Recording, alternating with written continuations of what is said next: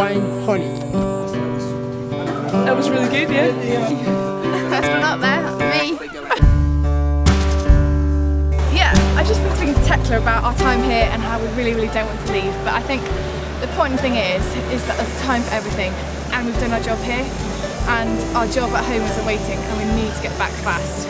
There's so much need here, and our job to just raise awareness and make it so much more than just a wall that's going on here, and just let people know the amazing stuff that's going on, and just that we just need to do more. Okay, it's just been the most incredible experience. I had the most amazing time, but it's so cliched, but it's so true. I think my main thing was talking to a partner yesterday, and I asked him what message he had for the people of England, and he said, one, thank you so much for supporting them. Two, can you please continue supporting us, because without Christian Aid they wouldn't be doing the work that they'd be doing. And thirdly, don't forget us, and I think that's just sums up everything. I'm never ever going to forget this trip, and I don't think anybody else will, and I just want to explain to the people of the UK how amazing this country is. Oh, I just can't believe we've come to the end now. It's been a fantastic experience. I was really worried, because this was my first time in Africa, but I just don't want to leave now. We just met some amazing people, very inspiring people. I just hope I can do what I've experienced justice when I finally get back to England and start working again for Christian Aid back in Yorkshire. But no, I feel sad to leave, but in a way I feel it's given me loads of impetus for going back now to England. Emotional, draining, exciting, fantastic, brilliant, beautiful, all the words I can use to describe Congo. Anyone that says that Christian Nation are wasting money coming here, it's been two of the best weeks possibly of my working career. And they say that once you go to Congo, you do come back. I definitely plan to. The people here are amazing, and they should be heard. We've just finished the photo exhibition, and it's just been the best end to a fabulous trip. It's been a once-in-a-lifetime amazing experience, and I would not trade it for anything else in the world. So yeah, it's last day, get ready to leave for the airport. Really don't want to go, but at the same time can't wait to get home and tell people all about it. It's just been the most amazing experience. Yeah, there's been highs, lows, it's been really emotional. Don't really know what to say at the minute. I'm still trying to gather all my thoughts together, but yeah, it's been really great, and I'll always remember it, and it's been a great group of people, and yeah. It's made me just really think that I'm going to take back the hope of this place and the potential, and I was already motivated before to do what I can, but even more so now. And I feel like I know what I'm talking about now, and I know what I'm doing. The DRC for me has been so awesome.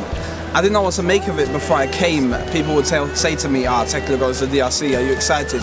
But I didn't know exactly what to say, because the media coverage of DRC has been, I don't know, well, mostly negative.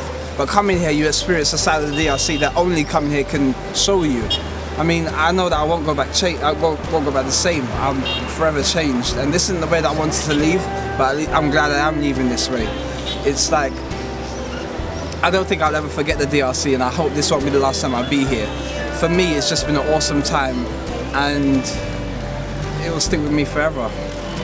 I'd just like to say that it seems incredible how in less than a fortnight we've seen so much of the country and met so many wonderful people, and discovered there's so many issues here, so many problems, but also so much hope in what people are doing here, how hard people are working, and how Christian Aid partners are helping them to make the most of their potential. And I really hope that on our return to the UK we can do all we can to support the partners who are at work here, because they're doing so much good, but every single time I've met them they've said thank you for your help, but if we had this or if we had that we could help so many more people. So I hope I can repay their hospitality by raising awareness among people in the UK and gaining more support for them.